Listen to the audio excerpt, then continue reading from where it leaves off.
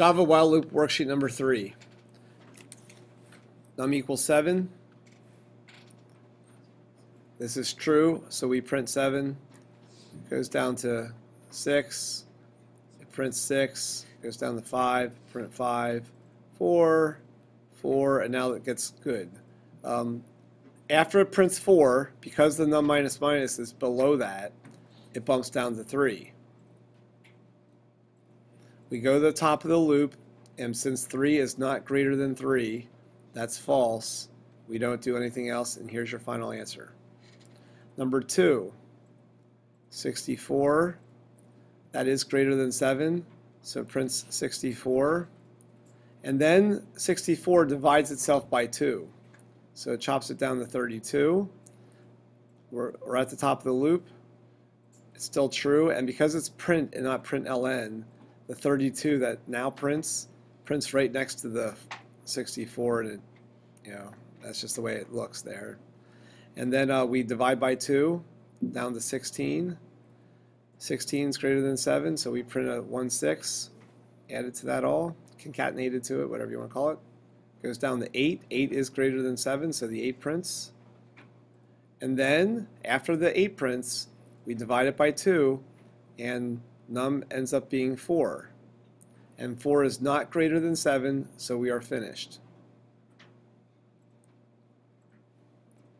Moving on to number 3. Num is initialized to 5, which is indeed greater than 0. 100 mod 5, the remainder, you should be able to do that in your head. The remainder of 100 divided by 5 is 0, and that prints. Num minus minus is to 4. We loop back up. 4 is greater than 0. Now pay attention. 100 mod 4. What is the remainder when you take 100 divided by 4? You should not need to do long division here or need a calculator. You should know that 4 can go into 100 because 4 quarters is $1. It's evenly divisible. So again, the remainder is 0. And because of the print, the 0 prints right next to that 0. Now it gets interesting. Num goes down to 3, and we loop back up to the top. What's the remainder of 100 divided by 3? Well, I know 3 goes into 99 evenly, so the remainder is 1. Again, AP students especially should not need to do that in their head. The 1 prints out, and then num minus minuses to 2. We loop back up to the top, and obviously 2 divides evenly into 100. So the remainder, so 0 prints for that, and num minus minuses to 1. Okay, well, think about it. What is the remainder when you have 100 divided by 1? Well, it's 0. It's always 0. 1 goes into 1 one time. 1 times 1 is 1. Subtract there, you get 0. You're done. It's just, oh no. Yeah,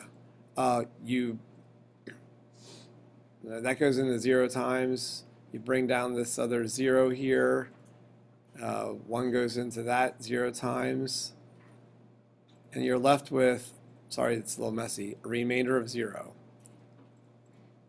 So the remainder is currently 0, and that other 0 prints. And then num minus minuses to 0.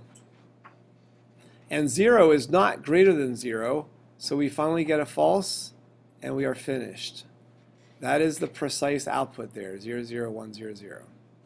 Circling our final value there, stored in the variable num. Oh, I love the Fibonacci numbers. I think this is something related to Fibonacci. Let's watch. Num1, num2, and num3. And num3 is less than 14, so we begin. Right side first. Num plus 1 plus num2. 1 plus 1 is 2. That 2 gets assigned into num3, crossing num3 out, making it a 2. Next line of code. Num1 equals num2. It always works from right to left. Num2 is currently 1, and the 1 goes into num1. Well, that's kind of stupid. Num1 is still 1, but I show the pattern here. Then the next line of code, num3 gets assigned into num2. So this 2 in num3 overwrites and replaces what used to be in num2.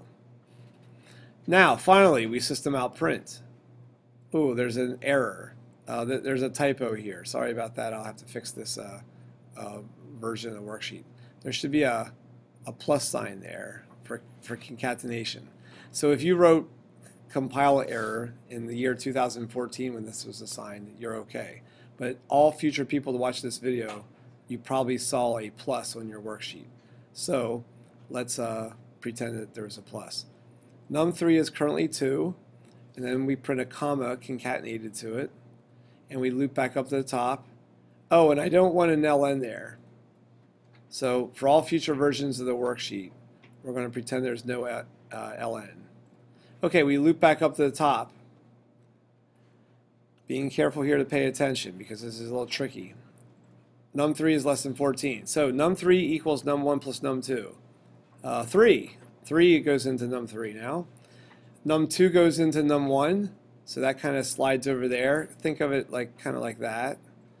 Num3 goes into num2. Kind of think of it as sliding across there. And then we print num3 plus a comma. So 3 prints with another comma. We loop back up to the top. Num3 is equal to these two guys added up. So that's a grand total of 5 now. Over here, 2 plus 3. Num2 goes into num1. So it's kind of like this bumps down here and plugs into num1 again. There's a little pattern if you see. Num3 goes into num2. This 5 again slides to the left and plugs in there. And then we system out print num3 plus concatenation. So a 5 prints out with a comma. Oh, I hope we're finished soon. Num1 plus num2. Gee whiz, that's now 8. Num2 goes into num1. Num3 goes into num2. You don't have to draw the arrows like I'm doing this here. This is really just me showing you the nice little routine or pattern that's going on. And then we print out the 8 with a comma. I think we're almost finished. Num1 plus num2 is 13. We're getting there. We're getting there. Num2 slides over. Num3 slides over. It's a nice little pattern. We system out print the 13. We go back up to the top. Oh, 13 is less than 14. We have to keep going. We're so close. Num1 plus num2. 8 plus 13 is 21. This num2 slides over to num1. 13 slides down here. And the num3 slides over to the left yet again. And we print, drum roll, we print a 21. And an annoying comma does print out here. And we loop back up to the top. And finally, our control expression is false. 21 is not less than 14, so we're finished. Yes, there's an annoying comma. That's just the way it is. We circle the final answers here. 13, 21, 21. Everything else you can put slashes through if you want to. Be like really precise. Finally, number 5. You'll see this on the AP exam. Something like number 5 if you have the pleasure of taking that exam. In number 5 here, we have a variable named rows and a variable named columns. And it's a double nested for loop. Let's do it. Hold on a second.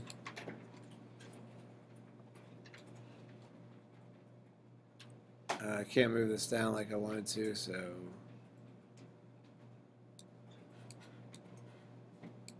I don't know what's happening. It's kind of strange here. Okay, sorry about that. Let's do this quickly before my video runs out. Rows greater than 0, columns greater than 0, system out print star. So we get a little star, great. Columns minus minuses to 2. Then we hit this closing curly brace, which loops us back up to the matching top of that while loop. Columns is still greater than 0, so we system out print another star. Be looking for a pattern because the pattern is going to become clear real soon. Columns minus minuses to 1. We loop back up to the top. We print another star. We columns minus minus to a 0. The 0 is not greater than 0, so we're finished with this while loop. We finally release and go to this line of code that says rows minus minus. Now I always put the number 3 right here, right below. Some people, they put the 3 like down here. Just kind of, some people like it that way. I don't know. I just put 3 here. Anyway, rows minus minus. Columns. Columns resets to 3. I'm going to use a different color just to make a point. And we proceed now with this system out print that you can barely see in the video. It prints a new line. When you print nothing, empty parentheses, it brings your blinking cursor from where you were doing a print down to the new line. Just saying. Then you can't see it in this video, but there's a curly brace down there, so that loops you back up to the top of this while loop. Rows is greater than 0 right now. So now, this is the tricky part. We get to this line of code right here, while columns greater than 0. It is currently true. Columns is 3, and it's greater than 0. So we have to go through this inner while loop all over again. So we print a star, which happens to be on this next line, just because that's where the blinking cursor would be. We columns minus minus. Go back up to the top. We print another star because of the print and not print ln. That second star is to the right of the first star. We columns minus minus to a 1. We print another star. We columns minus minus to 0. 0 is not greater than 0, so we're finished this time with this while loop. We get to rows minus minus. So rows minus minus bumps this guy down to 2. And we reset columns to 3. So I'm going to use red now again. And we go back up to the top of this while loop. Rows is still greater than 3. So columns is greater than 0. So we have to erase all our scratch work here and proceed with another complete iteration of full exhaustion of this inner while loop. System out print a star. Well, the blinking cursor is down here now because of that extra system out print ln. Columns minus minuses to 2. We print another star. Columns minus minuses to 1. We print another star. Columns minus minuses to 0. We've seen this before. We're finished now with this inner while loop. Rows minus minuses to 1. Columns resets to 3. I'm running out of room here. We go back up to the top of this upper loop, and we then go into the inner loop, and we system out print another star. Gee whiz. But we're on the next line below here, so the star will be there. Columns minus minuses bumps down to a 2. It prints another star. It bumps down to 1. You've seen this before. It bumps down to 0. It does not then print anymore. We're done with that. Okay, drum roll here. Rows minus minuses, thank goodness, to 0. Columns resets to 3. Well, who cares? Because that's not going to matter.